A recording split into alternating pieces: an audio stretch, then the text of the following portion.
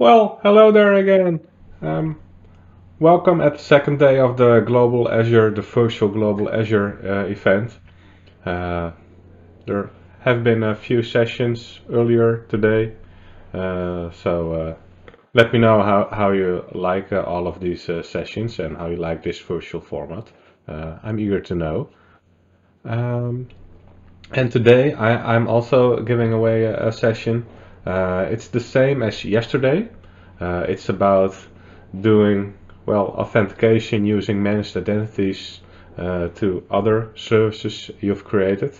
So if you've watched my session yesterday, feel free to join today also. But it might be better to watch one of the other awesome sessions there are. So that's just a heads up. Um, Also, so I have a few new followers. Thank you for that. SL, NZ, Who, Hooliganism, O-Grade, Moleon. So thanks for the follows. Appreciate it. And well, let's get started today. So well, as I mentioned, I want to talk a bit about using managed identities. Um, and using them to authenticate to your backend services. For the people who don't know me yet, let me do a short introduction. I am Jan de Vries. I'm a cloud solution architect, uh, mostly Azure stuff. I work at a small consulting company called 4.net. We have about 50 consultants, all doing, well, .NET development, obviously. Uh, Most people work from on-premises to Azure solutions. We have a couple of guys, consultants, who are also doing AWS, some with Google Cloud. So, well, we're very broad, doing .NET Framework, .NET Core, stuff like this. I mostly focus on creating solutions in the Azure space. So you can think about migrating from on-premises to the Azure cloud or expanding the Azure environment the customer has, doing quick scans, doing consultancy jobs one day or a couple of months, depends on the job. So well, that's what I do in my daily life, aside from speaking at conferences or virtual events in 2020. If you have any questions, please let me know. I have my chat open in one of my screens. So if you want to say something, just give a shout out and in the chat, and I will address it. So let's get started because we have a lot to cover, and well, we have infinite amounts of time, but I want to close at like 12 o'clock my time, so you can watch other sessions also. So Azure Active Directory and managed identities, but first let's take a small step back because let's get back to the basis and, well, how do you design your solutions, be it on premises or in the cloud? Um, because that's important, designing your solutions properly. Uh, a lot of the times I look at the list of Azure and the new services or the fancy services which are added, well, constantly or improved constantly. And I'm like, yeah, I want to try that service and that service and see if this fits in the customer project because it's, well, sounds awesome. Um, and while it has its advantages, a lot of new services, using those new services in Azure, um, it's not the most important part.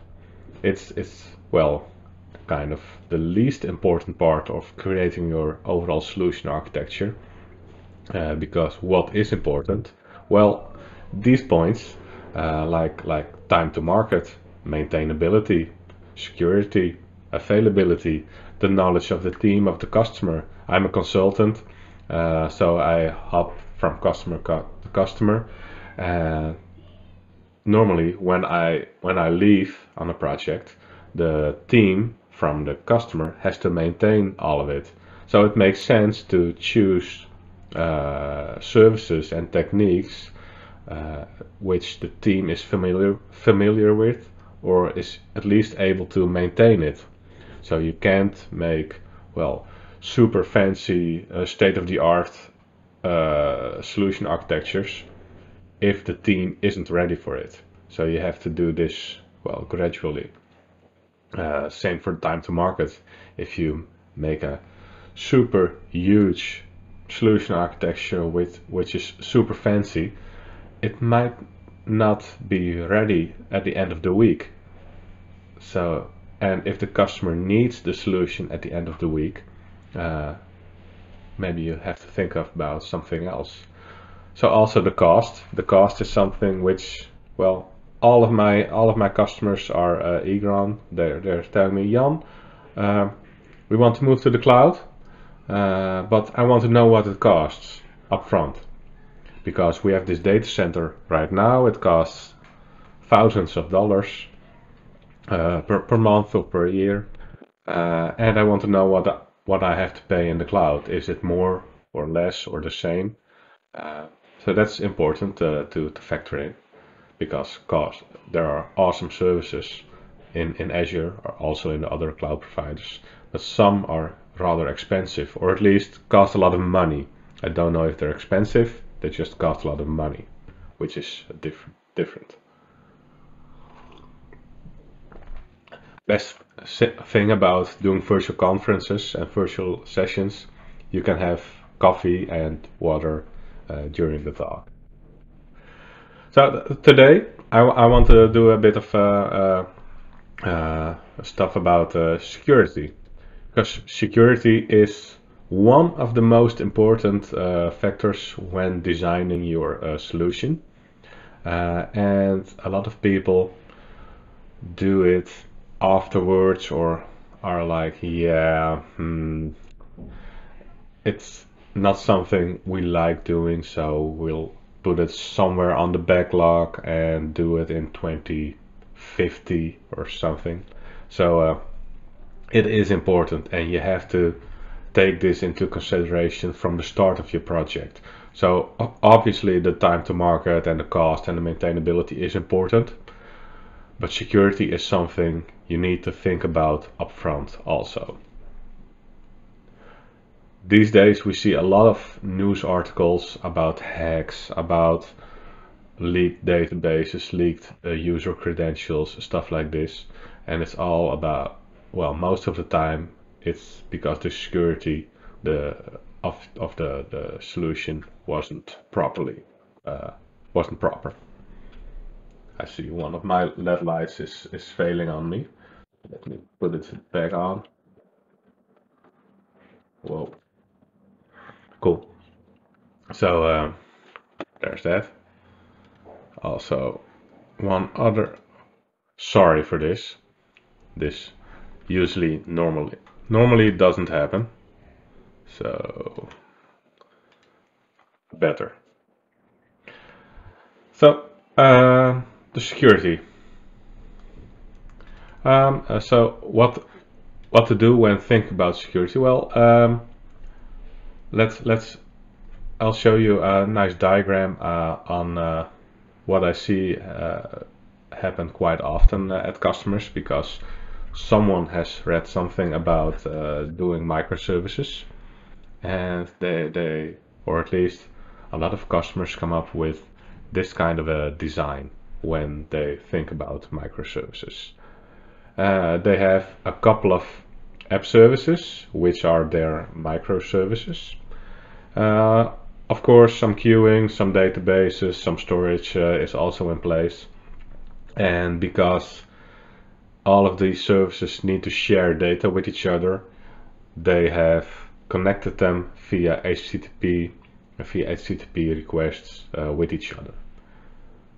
So, needless to say, I'm not very happy with these kinds of designs, but it's what I see being designed and implemented quite often.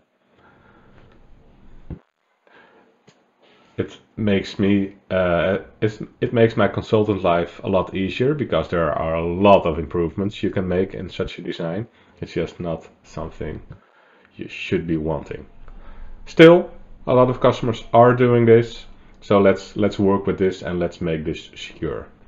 Because when I get to a customer with such a design, one of the first things I ask them is, you know, Azure or any cloud provider is a public cloud, right?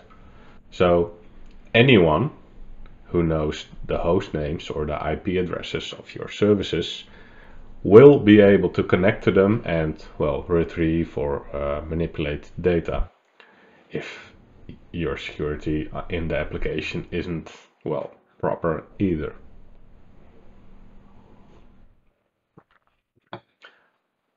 So most of the time, not always, but most of the time, I'm lucky enough and they say, yeah, we've thought about this, securing our services. So we've done some IP whitelisting, so only, well, valid IPs can connect to it. Some have created a solution with some secret code inside the HTTP header or the body, which is not something you should do, but hey, it happens. Using self-signed or not self-signed certificates, which is a great way of securing your services. Um, if there is some operations people in the company at the customer, uh, lots of the times they have some virtual networks implemented. They have integrated some virtual networks with NSGs, network security groups, and some rules on it. So only services valid, whitelisted services or traffic can access the VNet, the services in the VNet, which is awesome. So this is a great way of securing your infrastructure, and also using private link. Private link is awesome. There's a lot of focus on it. I think App Services and Cosmos DB just got a private link in GA or preview, or both of them. I don't keep track of it. Last year, a lot of services also got private link support, and you can think about private link of being a VPN to your VNets. You can use it for your on-premise, connecting your on-premises to your cloud environment, or the other way around if you want, and having a private link in between, which is awesome. This session isn't about private links or VNets, because that's more like an infrastructure thing, and I'm more like a dev, so I'm not an expert on this. I'm expert enough to be dangerous when configuring this, so that's something you should know. Still, using certificates is a good idea to protect your services. It's kind of the same as using your managed identity, or from a security perspective, or at least in my opinion it is. But the top two aren't very well clean solutions to secure your services. IP whitelisting is hard. You can whitelist the Azure IPs, the internal IPs, or maybe external IPs. But being in a PaaS solution, when using app services, you don't really know for sure what the IP address of your app service is. Sure, you can do some public IP, buying some public IP and stuff like this, but it's a dirty solution, in my opinion. Secret code and headers obviously don't do this. So, my session today is about using managed identities. Managed identities is something which has been in Azure for, quite long. I think about 3 years now, something like it. Maybe even 4. And what managed identities are, they are, identities which are managed by Azure. It's in the name. But what it does is when you turn this on, when you say to an app service, I want you to have a managed identity. It will create an identity, a service principal in the Azure Active Directory. And this identity is, well, coupled with your app service. This way your app service is also a, well, let's say a user inside your tenant. And this user, well, you can grant roles or access permissions to these identities. A lot of people use it to connect to, well, Key Vault or Service Bus or any of the other supported services in Azure. And it's, well, the recommended way to connect those services. Because previously you had to work with connection strings and SAS tokens and stuff like this. And it's, well, there's a lot of stuff and secrets you have to maintain in your configuration. And with managed identities, you don't have to. It's just your app has an identity and this identity has or has not access to other services. So there's also a nice diagram on the documentation site on managed identities. It's a scope for virtual machines, but it's about the same for app services. So you have an identity, and this identity, requests a token from Active Directory for a specific service and sends the token to a service which can authorize it and do some authentication on it if you want. So you can forget about this whole diagram. It's in the documentation and it's, well, pretty much the same as a regular OAuth flow. So forget about this slide. So what I want to do today in today's session is create this. So as I shown you in the earlier diagram, what I see getting implemented quite often is having some front-end service, some backend for front-end perhaps, and it connects to one or multiple backend services which are doing stuff. And I want to use, in this backend for frontend, I want to add a managed identity to this API, this frontend API, and use this identity and an access token for this identity to connect to the backend services. So for this demo, or for today, I've only implemented one backend API, but you can do this for multiple if you want, if you need. So first, we have to create a managed identity. So if you're not familiar with this yet, it's rather easy to do. You can you can add them via your ARM template and add a nice identity property to it, and with the type system assigned, which will make sure your app service will get managed identity. This also works for other supported services like well, logic apps, virtual machines, well, stuff which should have, or where it makes sense to have a managed identity. If you don't like ARM templates, or you just want to create a demo, or just are a visual person, you can also use the Azure portal for this. Go to the identity blade and set the status to on, and an object ID will be created. And this object ID is the identifier of your, well, service principal in Azure Active Directory.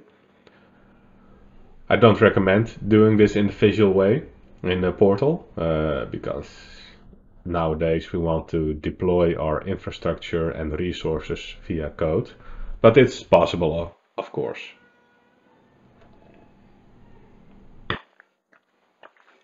Once this has been created, once you have turned this on, an enterprise application will be available in the portal with the same name as your Azure App Service.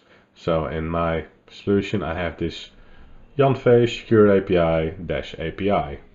which has been created in the enterprise applications blade in my Active Directory. So I can show you this. So let me show you. This is the app registration. Let's go to the enterprise application, Active Directory, enterprise. Whoa. It's beyond very.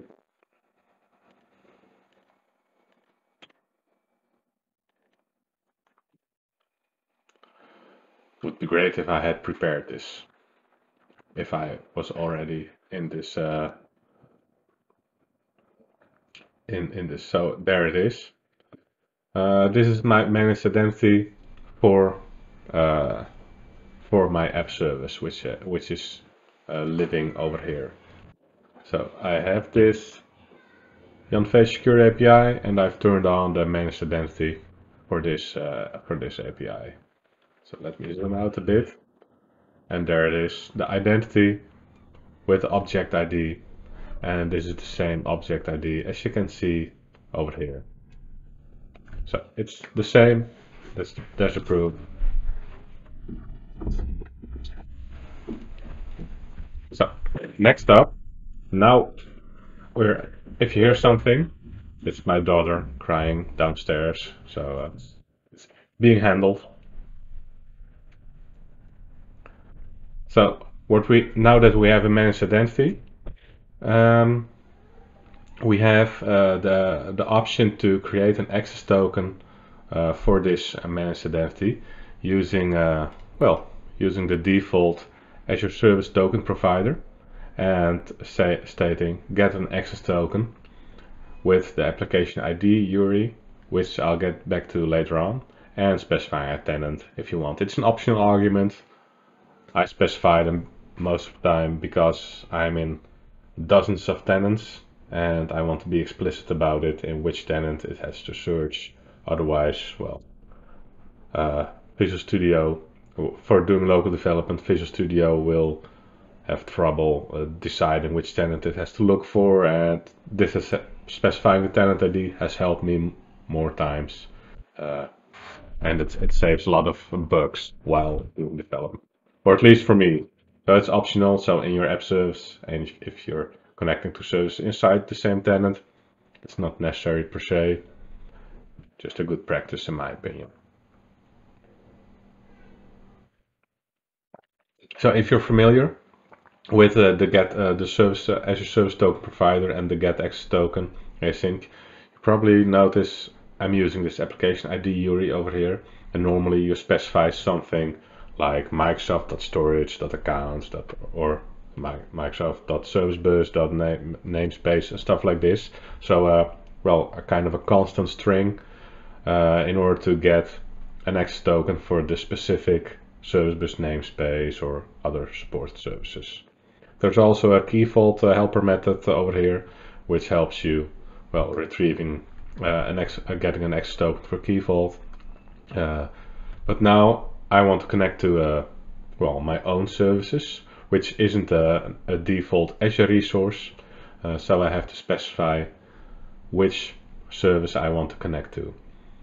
And I'll show you in a minute how to create or where to create this application ID. So because the next thing we need to do is create an app registration. And this app registration is important because this app registration will be connected to our backend service, backend API.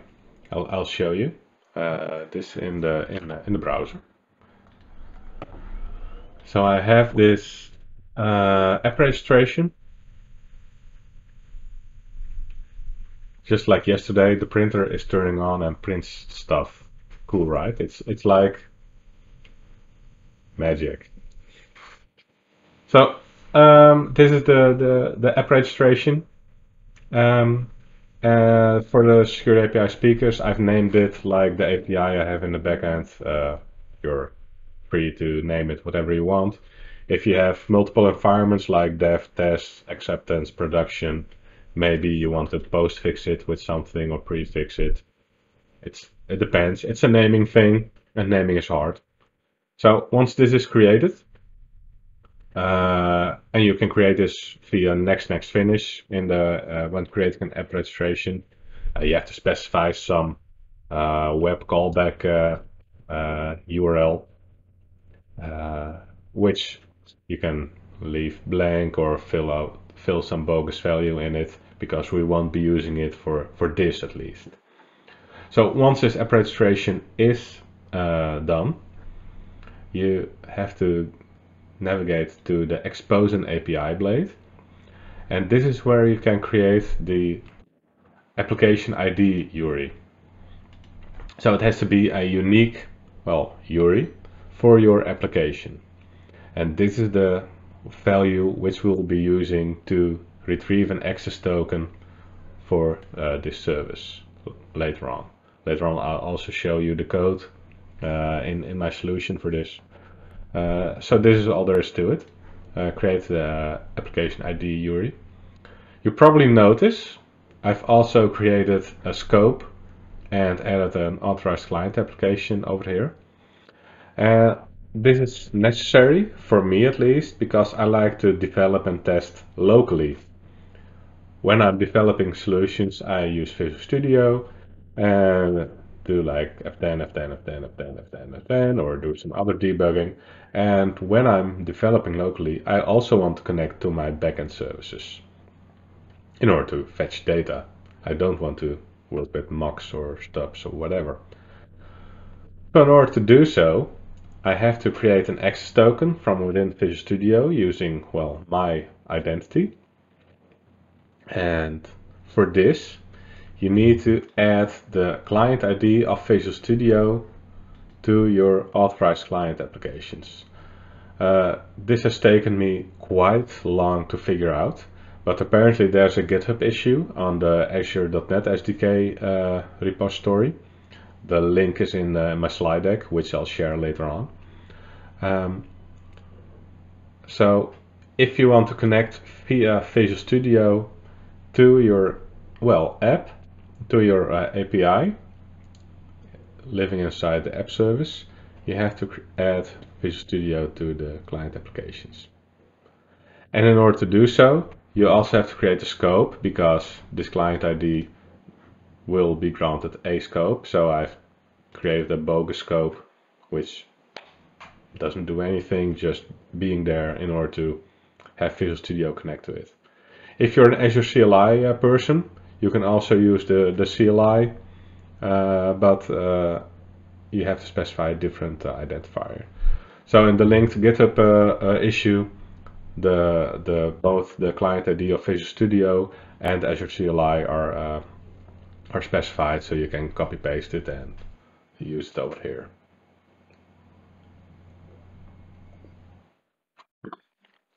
Next thing you need to do, so this was important, but as I mentioned, we want to authorize our managed identity to this backend API, and we also want to do some authentication on it. And I like to do role-based authentication because it's the recommended way. You can also work with security groups, of course, or whatever you want, but role-based is pretty easy from a developer perspective. So what you need to do is adding app roles to your application. So in the manifest blade, you can create new app roles if you want. So I've got one highlighted over here. This is a reader role, which can be granted to users or to applications in order to read data later on. Obviously, I have to specify this role to endpoints later on, but at least, but first you have to specify them in your manifest. So the properties over here: allowed member types, application, and user. If you only want to use managed identities, application will be enough. But as I mentioned, I like to connect to the services myself also, uh, as myself for local development. So I've specified the user over here in order for me to connect to the backend API. The description, well, obviously this is the description. Display name, this is the name, the display name, which will be shown in the users and groups tab, which I'll show you later on. So make something descriptive. The identifier, so this has to be unique for your application.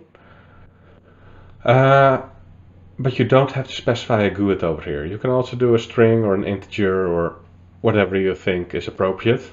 But why not use a GUID, because it's always unique. So use GUIDs. It's enabled, and the value, this is the value which you need to add in your endpoints, at your endpoints, in order to do the authentication. So there's that. I've got a reader and a writer endpoint. So nothing fancy. All of this is in my slide deck also, so you can copy paste it from over there if you want to. So that's all for the app registration for now.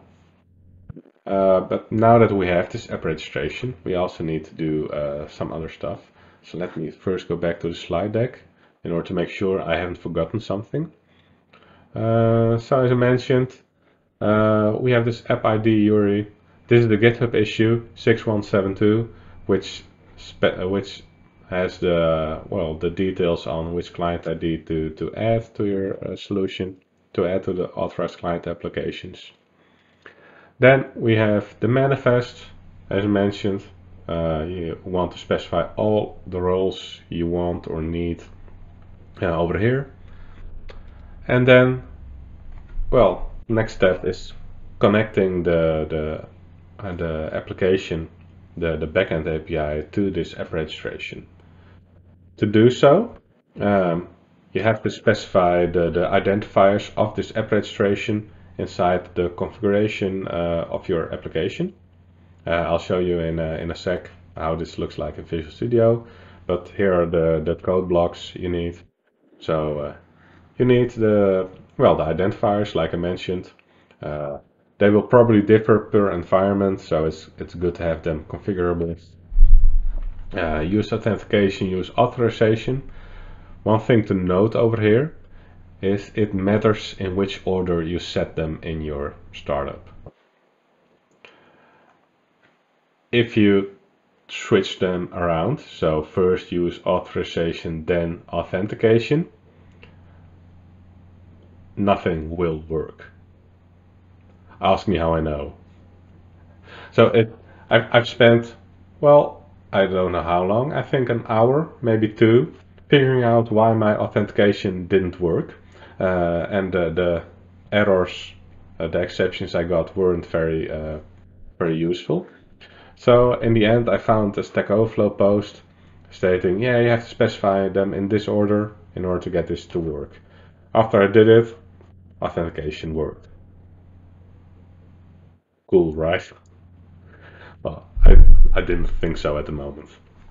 So, and next thing you need to do in the configure services is specifying you want to use the JWT-bearer token authentication scheme, and well, specify the parameters for this.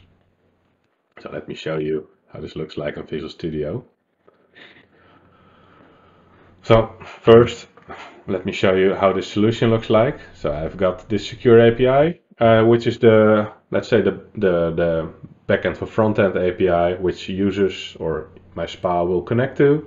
And I have these other two services, conferences and speaker. So we'll be focusing on speaker today, which is the, well, secured service. So this service will get the app registration connection to it. And the secure API will make an authenticated request to this service. So just like in the slide deck, I've got the authentication properties over here. It's probably a good idea not to push the actual values to GitHub. They're not very secret values. Still, they're unique to your own app registration and your own tenant, so it doesn't make sense to share them over the internet. If you're working in company in a closed repository, well, you can just push them because everyone will use the same values.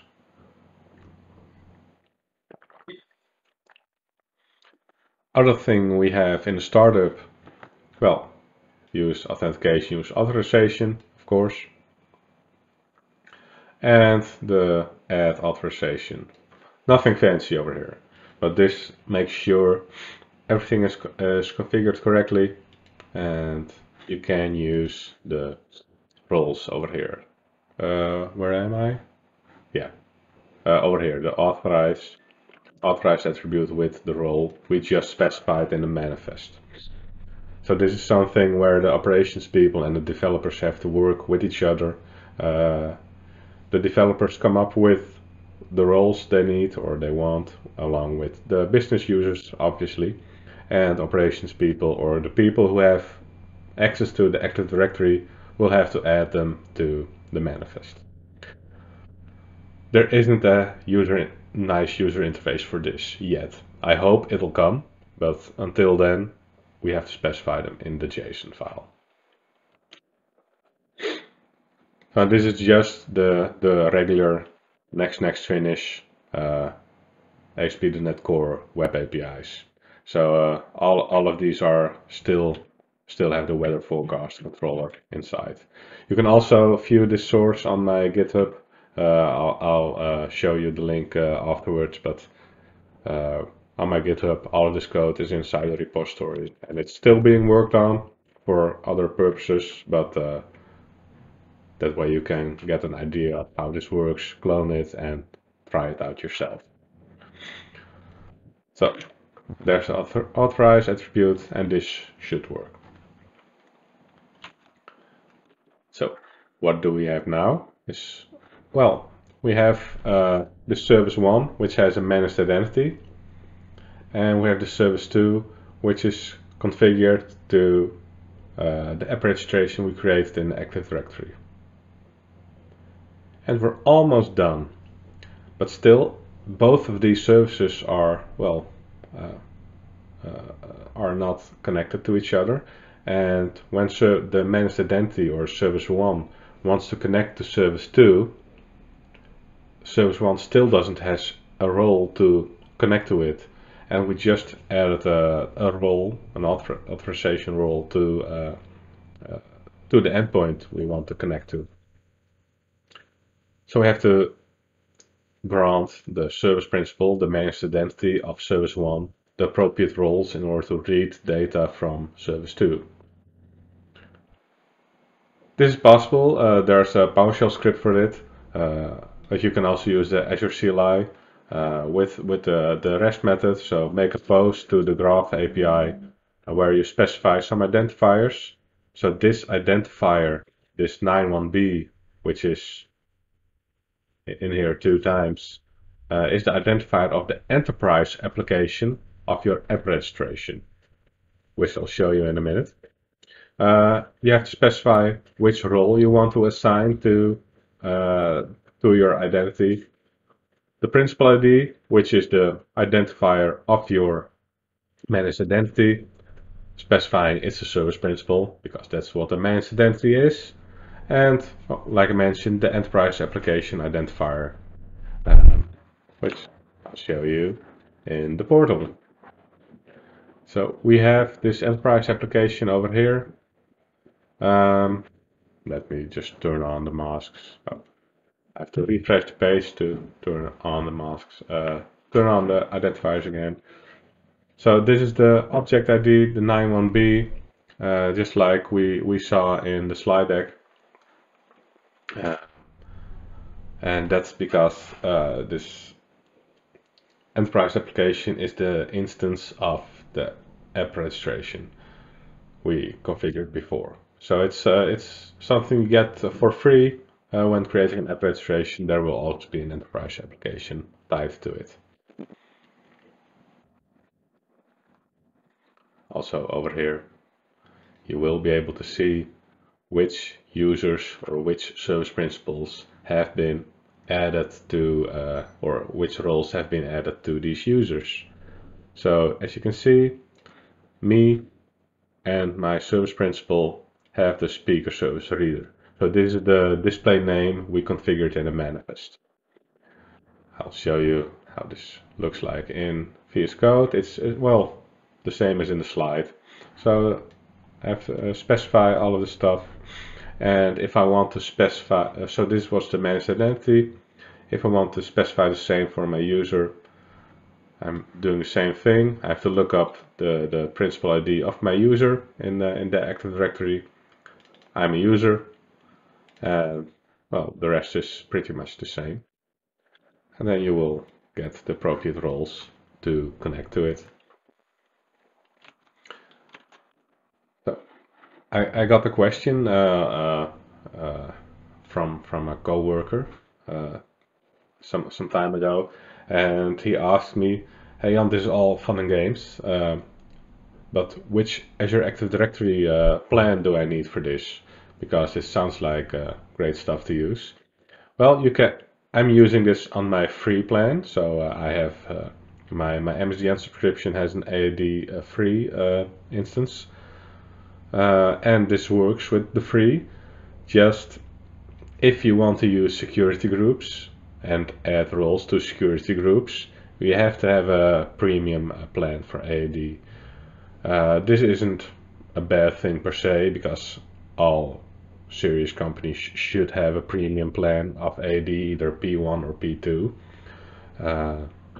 So it's not a big limitation for actual usage, but if you're using it in your free tier, well, you have to specify each and every individual user by yourself and grant roles to them. It's something to which you should not. It's something which you should know, or at least will discover quite fast when trying to grant roles to security groups.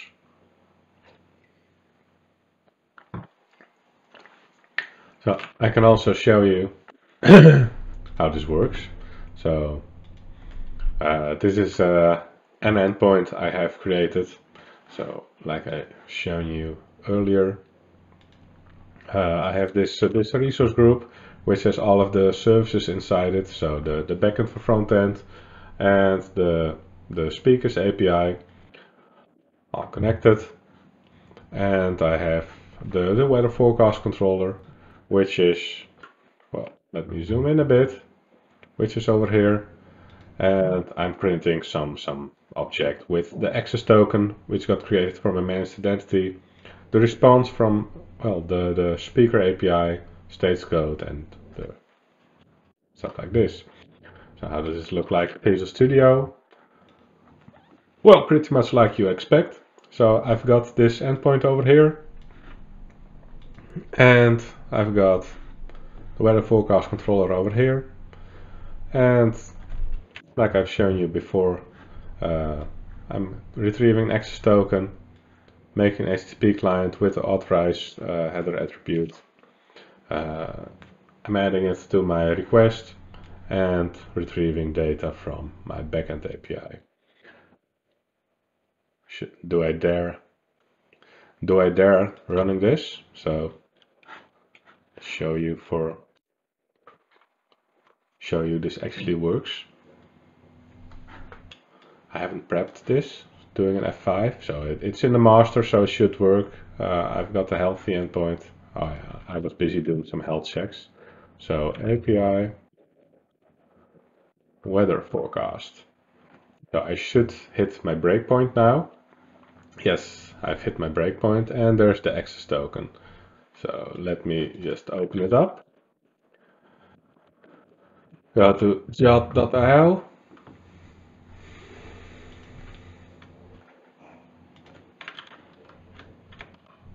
Paste. And as you can see, here is the access token for me. And I'm in a couple of groups, and I have the reader role assigned to myself. So there's that. And now I will be able to make an authorized request. And in the body, you see there's the response I got um, from the speaker API in the backend. So now I have this, well, a pretty much secure backend API. So this secure API still is open to the wild, but my backend services are now protected from, well, an authenticated request. There's something I should note, and I forgot to tell yesterday. And if you're an AAD expert, you probably know this. Uh, I'm not an AAD expert, and there's I have to look it up. Is it in permissions? There's a toggle you need to set, or you want to set. Yes, this one, the user assignment required, which states, or this is my managed identity. Let's go to the enterprise application. So there's this one, user assignment required, which you want to turn to yes, or at least in my case, I want it to be yes, because I only want authenticated, or at least having requests hit my backend which have some kind of a authentication token. So it's also in the help, the tooltip. So if set to yes, users must be assigned to this application. So a user or a managed identity has to be assigned to this application. So the user has to be in the users and groups blade, which we saw before. So this is great in order to, well, protect your service even more, because if some other managed identity now tries to connect to my service and it has a valid JOT token and stuff like this, it could hit my application, but setting this toggle to yes, to true, it won't even hit my application. So AD will cover all of this for me. So it's a great thing to set it through if you want and if you need it. So that's it for the, whoa, mouse. So that's it for the having managed identities and connecting them to backend APIs. I highly recommend doing this because it makes your backend more secure and more safe. So even if you have VNets and virtual networks and stuff like this, add another layer of protection to it because if some hacker, uh, well, is has found a breach in your VNet, you're still protected with this level of this authentication. So please add it. It's rather easy. If you've done this at least one time, it will be rather easy next time you do it. And with all of the information I've shown you today, you will probably be able to do this yourself also. As I mentioned, there's also the GitHub repository with secure APIs where I'm doing all of the stuff, also some deployment pipeline and build pipeline over here. So the ARM templates and the build pipeline using Azure DevOps and of course the sources. Documentation is still in the making, as always. So watch this, clone it, whatever you want.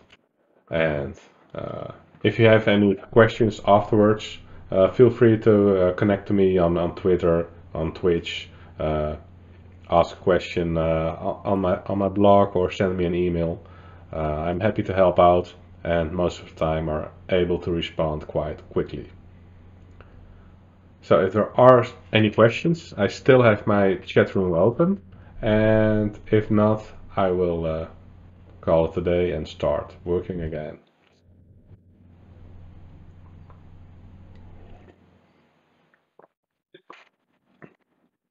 It's rather quiet, or at least in this chat window.